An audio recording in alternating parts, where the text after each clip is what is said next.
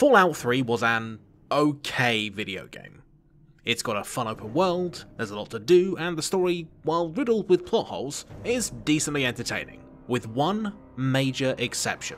Right at the very end of the main quests, you're tasked with reactivating this big water purifier that will deliver clean water to the entire capital wasteland. But to get to the console, someone's going to have to take a massive dose of radiation.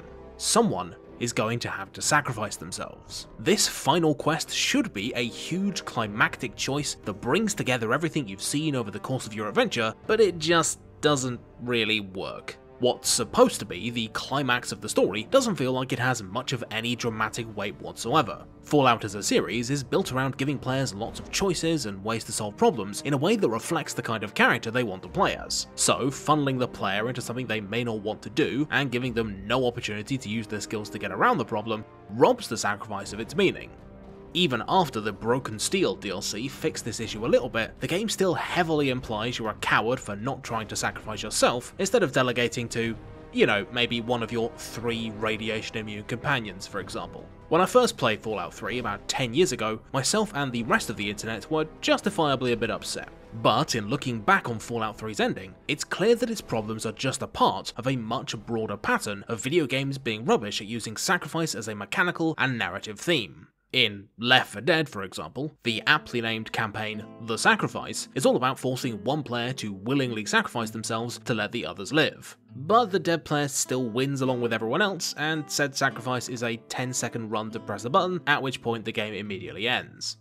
Not very interesting. In some strategy games, like the OG XCOM, using soldiers as suicide bombers should be a dramatic last resort, but is actually so cheap and reliable that it unbalances the whole thing. And a variety of gaming stories are ruined by pointless feeling sacrifices that unduly take away agency from the player, even when you were just kicking this guy's ass. I mean, seriously. Long story short, sacrifices are a huge part of not just storytelling, but of human culture as a whole, and they can be a fantastic way to inject drama and excitement into all sorts of stories. Think about how the Iron Giant sacrifices himself to stop that big missile, how tragic it is when Romeo and Juliet mutually sacrifice their lives at the end, and the triumph of Darth Vader symbolically redeeming himself by killing the Emperor at the expense of his own life. Although, I guess Palpatine was just sort of fine actually, but the point stands.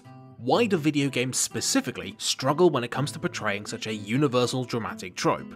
Well, I think the problem lies in the nature of video games as an interactive medium. You aren't just watching someone make a sacrifice, you have to live with the consequences and often make the decision yourself. This presents a problem, because it means players are going to be able to go out of their way to avoid having to get into that situation in the first place, and might end up regretting any decisions they make. Take the ending of Fable 2 for example.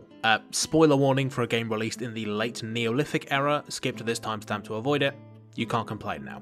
At the very end of the game, you're asked to make a wish. You can choose to resurrect a bunch of people, resurrect your sister and more importantly your companion dog, who accompanied you through the whole game but takes a bullet during the final quest, or gain 1,000,000 gold, which is enough to buy yourself a whole castle. It's impossible to get everything you want, and this makes the end of the game a properly bittersweet moment. You either sacrifice a bunch of lives for money, your own self-interest to do objectively the right thing, or any semblance of a reward just to get your dog and sister back. It's a great sacrifice decision, to the point that it worked a bit too well. Because players didn't like having to choose between being a good person and getting their pup back, they sent a bunch of death threats to Lionhead, the developers, who eventually caved and let people get their dog back in a DLC area, cleverly named Cheater's Crypt, allowing players to get their real happy ending and destroying the integrity of this sacrifice in the process. Even taking morality and sentiment out of the equation, sacrifices can still be difficult to execute. Sacrifices as a mechanic are incredibly hard to balance because they're inherently undesirable. A strategy that loses nothing will always win out over one that requires the loss of a crucial resource, even if a Pyrrhic victory would be more fun. Take Fire Emblem for example, a tactics series that prides itself on having a rich cast of likeable, well-rounded characters, and permadeath, opening up the possibility for suicidal last stands to hold off an enemy, characters diving in the path of foes to save their pals, and a genuine story of war's cost on individuals. However, basically nobody plays Fire Emblem like that. because if a character dies, not only are you then at a massive disadvantage going forwards, but you'll also miss out on whatever story stuff that character was involved in. What this means is that most Fire Emblem play is incredibly cautious to minimize any possible casualties and is very liberal with reloads in the event you make a mistake, bypassing the very idea of making interesting sacrifices in the first place. This leads me to the ultimate player psychology problem faced by any game that includes sacrificing things as a mechanic or a story element. They need to strike a delicate balance between encouraging or forcing players to engage with the sacrifices in the first place, whilst also mitigating the potentially low energy outcome. If players are able to get out of making a sacrifice, they will. But if they're forced to wallow in one that's too upsetting, they'll lose their investment and bail on the whole thing. It's a real conundrum. You might think that getting around this issue would be as simple as making sacrifices desirable and empowering to pull off, but that's easier said than done. These sorts of positive feedback loops can also have their dangers. If players are allowed to get too powerful or too good at a game, allowing them to obligate having to sacrifice anything at all, then the integrity of these decisions falls apart. In Darkest Dungeon, players will be hesitant to risk their good heroes who they've spent many hours building up, and so will gradually figure out that they can send a never-ending parade of free low-level chumps into the dungeon and essentially sacrifice their bodies and sanity for some easy cash. This is a fun realization that feeds into the themes of the game, but it also removes the stress and danger that makes Darkest Dungeon's most gut-wrenching mid-fight sacrifices work so well, because you become so efficient that nothing you really care about is on the line anymore. The best way to keep sacrifices from derailing a game in one direction or another is to contain their effects and stop them getting too out of hand or dragging a game down, keeping things in a nice equilibrium. This brings me on to a little game called Inscription, which has sacrifice as a theme baked into basically every aspect of the game. Oh, and before I go any further, this is a Dan Mullins game, so Inscription's got loads and loads of secrets and fourth wall breaking stuff, but don't worry, I'm not going to spoil any of it. I'll only be talking about mechanical stuff that you'll see in maybe the first hour or two of the game. Nothing else. So, Inscription is a card game where all of your creatures are literal forest animals like stoats, wolves, ravens, cockroaches, etc. And rather than paying for them with mana or money, you pay for them with blood, which you get from sacrificing, and bones that you collect whenever one of your creatures dies. One of the only cards in the game that's completely free to play are these useless, defenseless squirrels, meaning that first you've got to get squirrels on the board, then sacrifice them in order to summon more powerful cards like this stoat, but the sacrifice mechanic goes a bit deeper than that. You won't get very far relying on a measly one squirrel a turn, so you'll have to start killing potentially useful pals if you want to get ahead. Is it worth killing this wolf to inefficiently rush out a bigger creature in a better position? Should you play the long game by investing some blood in a warren that generates sacrifice fodder? Or is it even worth letting creatures die so you can pick up some bones and play a rattlesnake? You only have a limited number of creatures in your deck, and once sacrificed, they're gone, meaning that each decision to kill a creature has a measurable consequence right off the bat, and it's impossible to avoid the system entirely. This theme continues into the wider game. To upgrade cards, you have to sacrifice another to transfer its effects, or sacrifice a pair to merge them together into a single stronger but less versatile card. That's not to mention the most powerful usable items, which require a little bit more of a physical sacrifice, like this knife, which lets you put one of your eyes on the damage scale, blinding half your screen. However, in spite of the amount of sacrificing you do, none of these effects are permanent. Dead creatures return to your deck after each battle, the damage scale is reset, and you'll even get a new eye to replace one that you've lost. Inscription's sacrifices are meaningful and you're encouraged to engage with the system as much as possible, but their effects are usually contained to a single battle. And even if you do completely mess up, the game's roguelike structure ensures that even death can be just another useful sacrifice. Of course, Inscription isn't alone here. By limiting the scope of sacrifices you make, games can still have them be meaningful without making them completely demoralizing. In Outer Wilds, sacrificing your life in pursuit of science is par for the course, with you routinely doing downright dangerous things like leaping into mysterious portals or braving a crumbling world in search of knowledge. But in spite of the fact that you'll just be sent back to the start of the day if you die, these dangerous journeys retain their tension because dying will mean having to travel all the way back to the planet you were on and potentially missing out on more discoveries. So if you're going to do something as dumb as this, it better be worth it. However, while the approach of these games to sacrifice is great, they're not completely doing justice to the concept by letting you quickly get out of the consequences. What about games that force you to actually live with the effects of your sacrifices long term? Well, games that choose to do this are more often than not complete bummers, so the best ones need to make their sacrifices and their consequences interesting enough to keep you playing instead of giving players an excuse to run away and play something less stressful. Two games that immediately come to mind here are Pathologic and Lisa the Painful. Two games that go all in on being relentlessly depressing, and in doing so, create some fantastically tough and engaging sacrifice decisions. In Pathologic 2, the unnamed town the game is set in is rapidly falling to a plague, and it's your job to keep everyone alive, something that's basically impossible to do, particularly if you want to stay alive yourself. Luckily, the game is incredibly freeform, allowing and encouraging you to serve the greater good in unscrupulous ways. You can hack up bodies to research a cure at the expense of your reputation, loot abandoned homes and risk getting beaten up by muggers, and use your medical privilege to choose who lives and who dies, ultimately shaping the future of the town, as well as the grand theatre play of destiny that is the game's story. Similarly, in Lisa the Painful, the depravity of the world of Olathe is constantly shoved in your face, with Brad, the player character, having to make several difficult choices over the course of the game. For example, in Act 1, you need to choose between sacrificing a party member who is instantly and permanently executed and one of your arms, which massively reduces your stats and disables certain moves. And a bit later on, you could even wager the lives of your party members in Russian roulette. This sort of stuff happens over and over again, all with the aim of breaking down your resolve. You might go into Lisa thinking that you're going to be a good, selfless person, but when you're faced with the prospect of having no limbs to fight with, suddenly a little bit of human sacrifice doesn't look so bad. But I think the best game at having real, honest-to-God sacrifices is a little game called Unsighted, which initially appears to be a fairly standard Metroidvania, but hides a lot of hidden moral complexity underneath the surface. See, as a result of plot shenanigans, you and your robot pals need a substance called anima to live, which is found inside a meteor, and there's none of it around anymore, which means that when robots run out, they go unsighted, which is a term that's not very well explained but basically means they turn into mindless killing machines. Not good.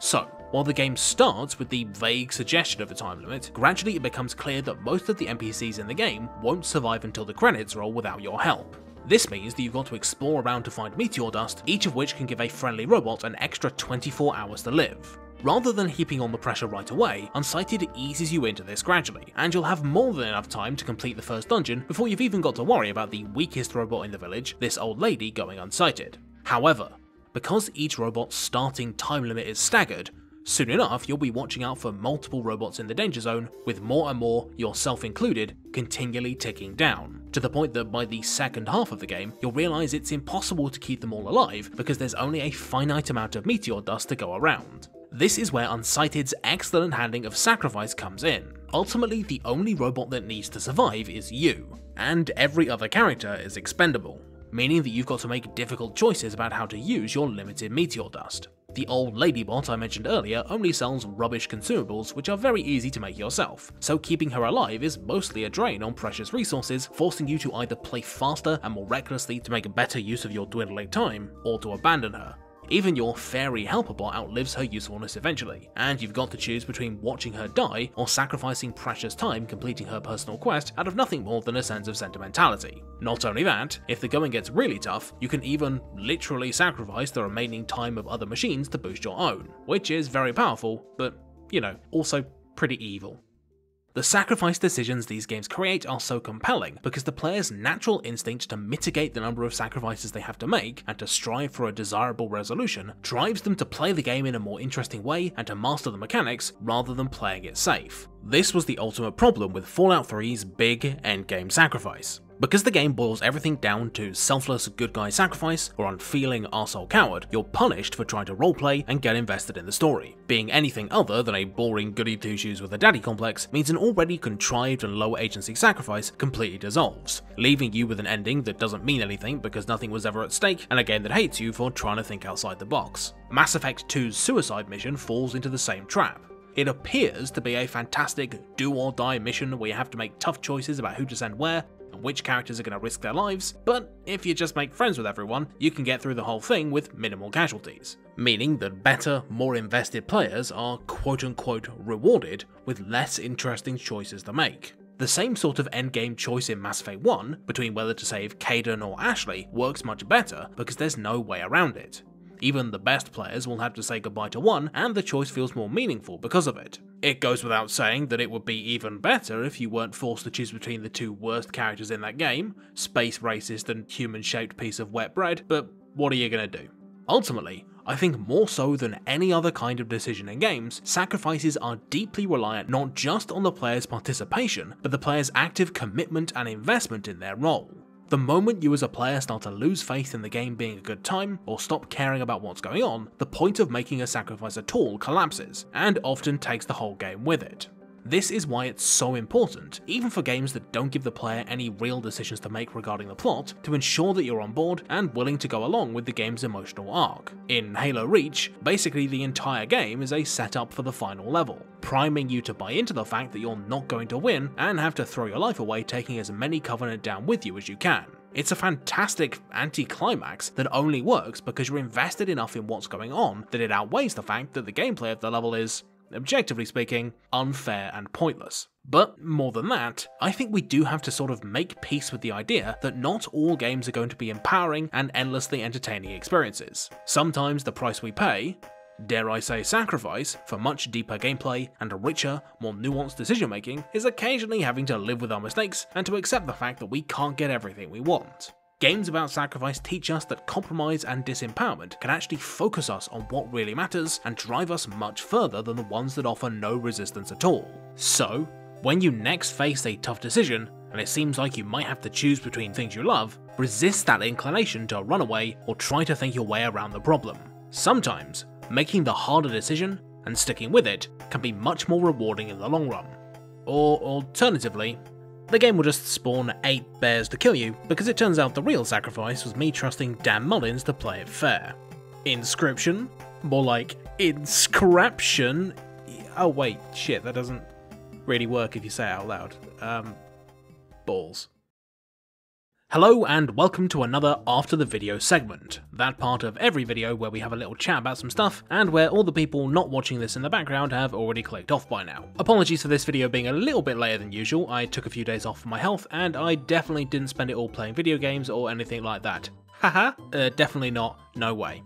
Anyway, one of the most important things I like to discuss in these segments is a cool internet person that you should be paying attention to. And this time, it's Giant Grant Games, a YouTuber and streamer whose specialty is cheesing the hell out of Blizzard RTS games. Did you think it was impossible to complete the entire StarCraft 2 campaign on the hardest difficulty without building any units? Because I certainly did, but as it turns out, if you're very good at the game and know how to exploit some incredibly obscure bugs, it's actually possible. And the thought process for figuring this stuff out is incredibly entertaining. Please do give Giant Grant Games a look. But even more important than my recommendation is a shout out to my lovely patrons, who make everything I do on this channel possible and will be exempt from the human sacrifices that must be performed to bring my true self into material reality. Supporting the channel on Patreon is orders of magnitude more efficient than watching ads. It's something like 1 month of Patreon support equaling tens of thousands of ad views, so if you do choose to give me some money on Patreon, feel free to block the ads on my stuff. As far as I'm concerned, you've paid your dues. And if my absolution weren't enough, patrons also get earlier access to videos, behind the scenes stuff, and even some special shoutouts at the end of each video, like these lovely people, who are Alex Vieira, Andrew Lebrano, Algie, or Alge, Asaran, Bjorn Carla, Brennan Spalling, Brian Natariani, Konstantina Punkt, Corey Gerard, Cosmix360, Daniel Metjes, David Setzer, Deceptive Rat, Dirk Jan Karambeld, Dotwo, Digletier, Ekton, Edward Franklin Woods, Eugene Bulkin, Gazkal, Gretar Hanneson, Honor, Jacob Dylan Riddle, James Andrew Adams, Janos Fakete, Joey Bruno, Jordan Gear, George Aria Navarro, Lee Berman, Lucas Slack, Mace Window 54, Max Filipov, NWDD, Nate Graff, Patrick Romberg, Pet Pumpkin, Philby the Bilby, Phoenix Thurikaz, Reddedex, Regal Regex, Ray's Dad, Sheldon Hearn, Simon Jacobson, Steve Riley, Strateger in Ultima, The Forbidden Shrimp, Tyler Duncan, Whimsical Wisp, Wolf414, Zach Grendel, and ciao. Thank you ever so much for watching, and I will see you next time. Bye bye!